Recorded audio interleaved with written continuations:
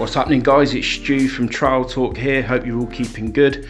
In this video today we're going to discuss blown plaster and how to recognise that.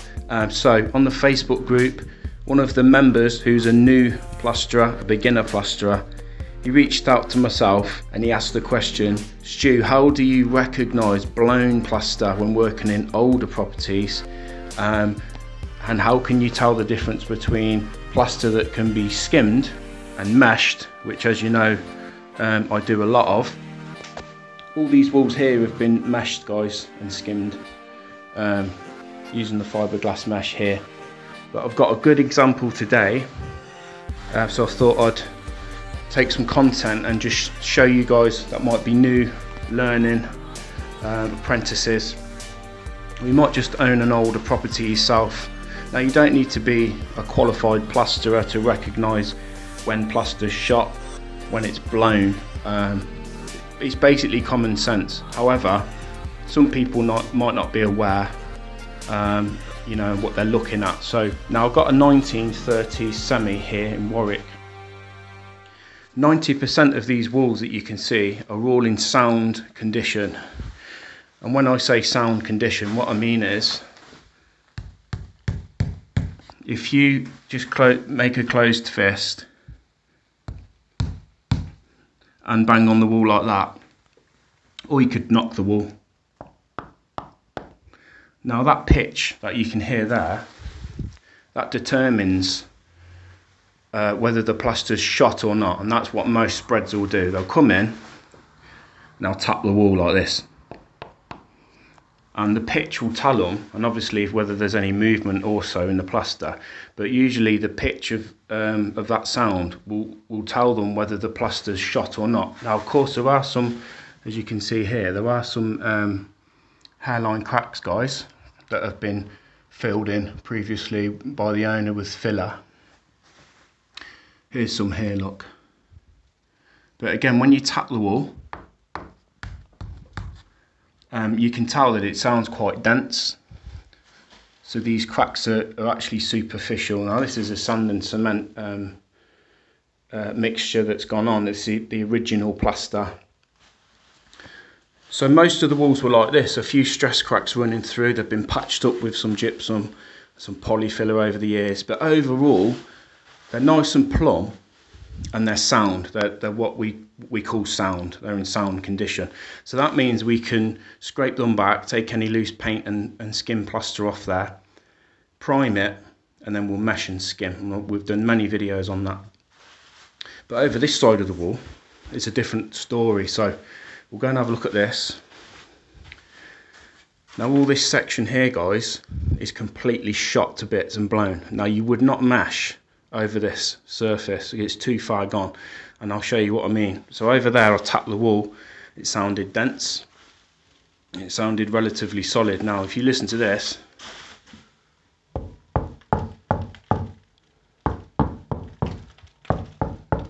not sure whether the video will pick that sound pitch up and whether it sounds different, but there's a hollow sound. It sounds completely hollow when you tap the wall.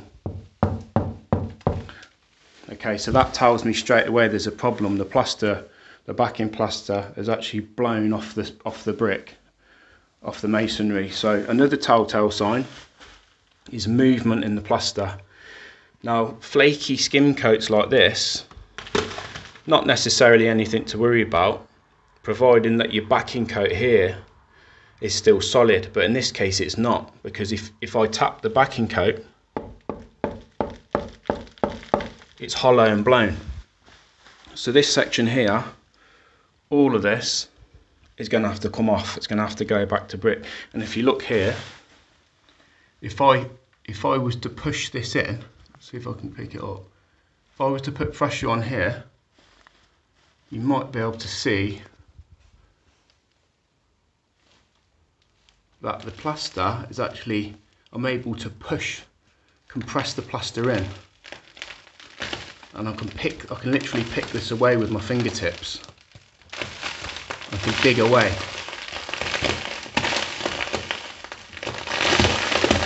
And if I dig enough of this away, I could probably show you exactly what I mean when I say blown plaster. So let's take the camera inside that cavity and have a look.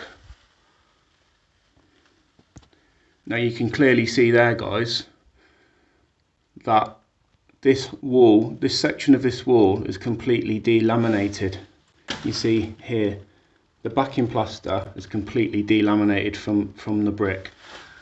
So it's blown. So I can literally pull this away with my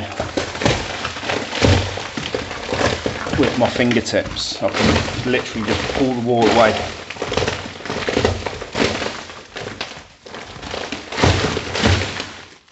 So that's how you recognise blown plaster. Literally just tap the wall, you'll hear a difference in pitch.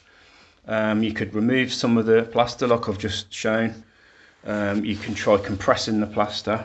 If you are a homeowner, you own an older property, always best to get a qualified plasterer in to assess the walls before you start taking the shovel to the wall. And because in many cases, like this section over here, is solid and sound, doesn't need to come off.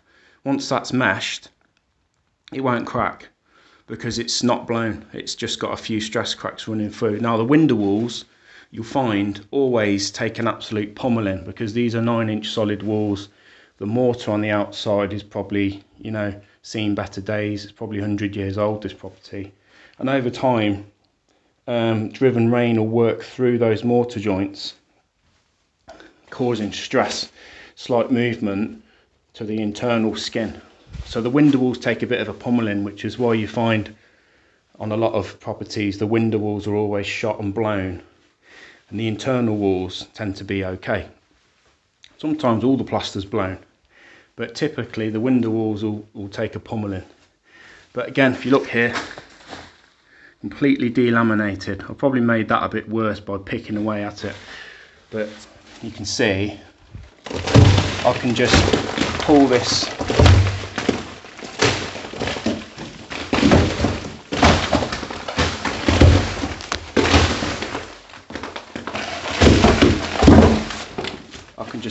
all away, and I've just exposed the mortar joints, and you can see that the mortar between the bricks is also just as old as the backing coat on the inside.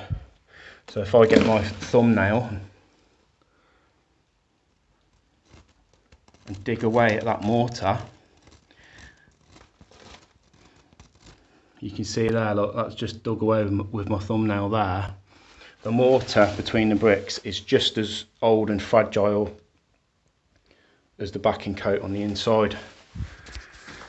So what do we do in this situation? We'll just keep picking it away until we find sound plaster, is what we do. So I'll just take the claw of your hammer, for example, or anything, a chisel, and just keep pulling the plaster away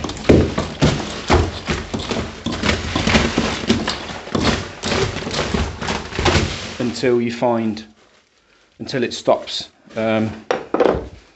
Now here it's been patched up in the past, which is why it's stopped here, because I think looks like they've used a hard wall or something like that, when they've probably changed the window and lost some of the plaster and made good using hard wall. Probably the worst material to use, to be honest, on an outside 9-inch solid wall, because gypsum draws moisture. So I'll probably end up stripping all this away, along with most of this section here, and what I'll do is I'll put a sand and cement mix in with a bit of waterproof chucked in there, just to make sure that because the mortar's shot between the bricks, that'll ensure that the plaster doesn't draw moisture from that 9-inch solid wall. So yeah, keep picking away until you find, again, it's been patched up with all sorts of stuff. I don't know what this stuff is here,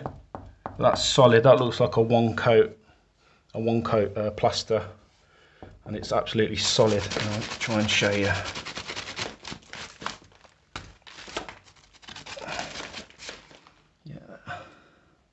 quite thick there. So you'll often find on these old properties, you'll have like, you know, you take the wallpaper off and it's like a patchwork quilt, where over the decades people have just chucked in, you know, all sorts of products and materials. Often the homeowners will have a DIY attempt at fixing the wall before wallpapering.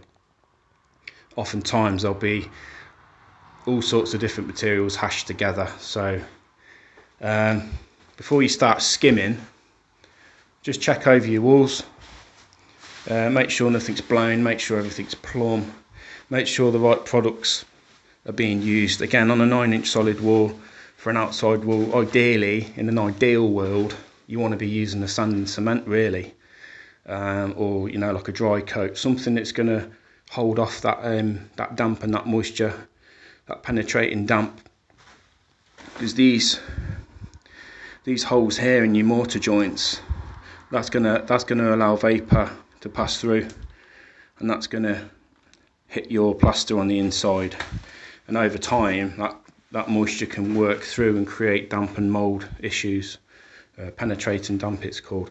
So I hope that's helped today, guys. Any questions on blown plaster, drop them in the comments. I'll always aim to answer any questions that you have, and don't forget to subscribe to the channel.